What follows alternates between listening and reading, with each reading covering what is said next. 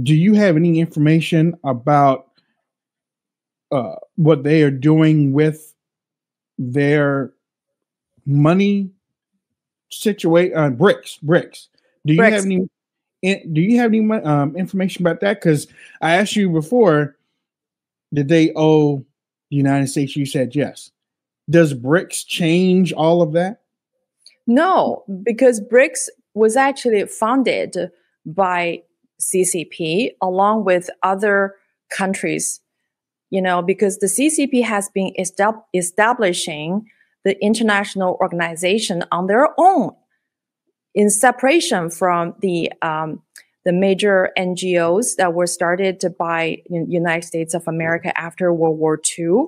So you're talking about Putin is joining a virtual meeting with Xi Jinping in the Shanghai Cooperation Organization. So this organization was started by CCP and including Russia and some other countries, and also BRICS.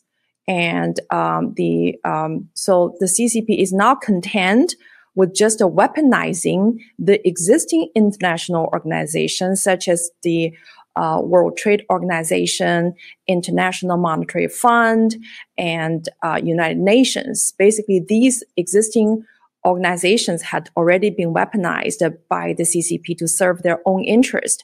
And they're not content with that.